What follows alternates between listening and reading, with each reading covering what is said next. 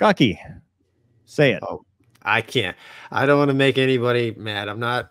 Azerbaijan, right? I think that's good. Azerbaijan. Russian, I can say that one. A traditional Russian ally snubbed Moscow's latest fighter jets for competitors from Pakistan and Turkey. Their biggest arms supplier was always Russia, and the rumored deal suggests that the ally is detaching from their Russian counterparts.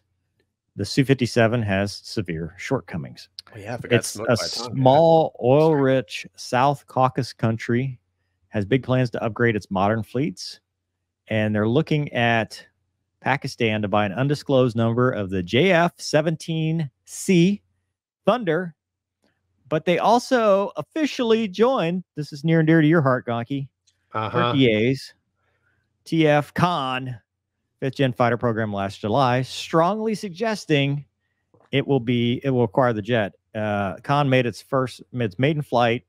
We've talked about it on this channel, so they've got a buyer. And yeah, Gonky, what do you think, man? So you've got a country that traditionally buys Russian tech, and now they're like, you know what? We're going to go a different direction. I think it's normal, man. I'm sure there's information that we're not privy to as to exactly why that happened.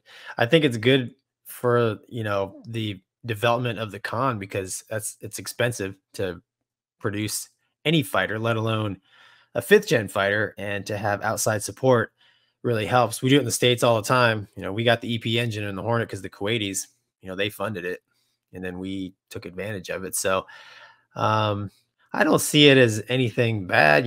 Maybe they looked at their mission and what was available and determined, hey, you know what? These airplanes over here fit the mission better. I don't know. If I was a bet man, I'd say there's some politics and money involved, but oh, don't say politics, Gonky. People get triggered about that. I can't say that. What can I say? Political money, maybe? Is that bad? Well, I mean, it's like laundering. Else, is that right? bad?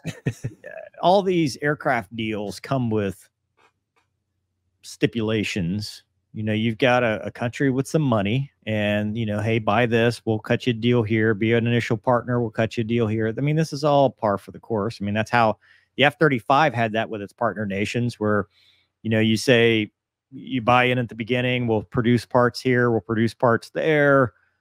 I mean, that's a very common thing. What's interesting to me is that they kind of went two directions, right? They went fourth-ish, 4.5-ish gen with the JF-17.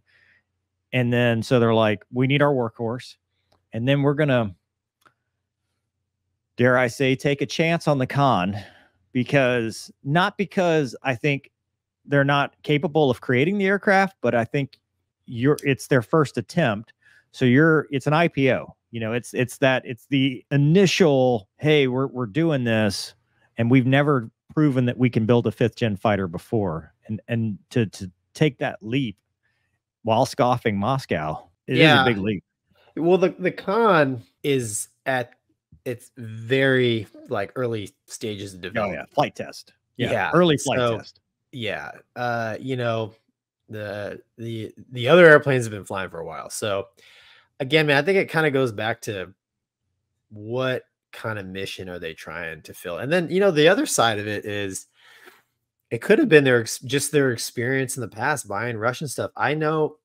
So when I was in Malaysia flying with the RMAF guys told me, they said, listen, if we buy the Super Hornet, we know, because when we bought the regular Hornet, and even when they bought the Hawk, and when they buy Western equipment, it can land here straight from the factory. We can put bombs and gas in it and go on a mission. And that was not the experience they had with the MiG-29 and the Su-30, is what they told me. But, politics are involved, and you get what you get. These were operators. These were, just other fighter pilots like me and you talking, and that's what they told me. So who knows, man? They may have had a bad experience with Russian equipment. Well, and also we don't live in a vacuum. Russia is currently in a war. That's true. And their production is towards their war effort. You know, I mean, they could have told them, hey, yeah, sure. They could have gone to Russia first and said, hey, we want Su-57. Oh, Right. I we've yeah, they're got like, so do we we. yeah, we It's would like, love so do that. we. You know, we just lost another Su-34.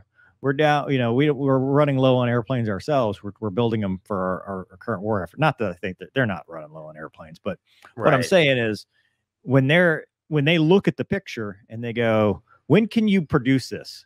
Now the Right. con might be a little bit farther off, but the JF-17, Yeah, it's I ready. mean, I mean, Yeah. there you go. The But problem, sorry, go ahead. go ahead.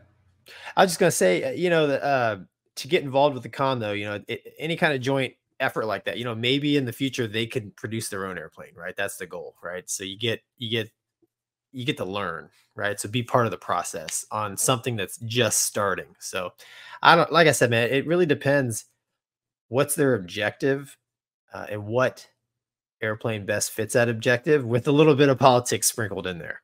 Yeah.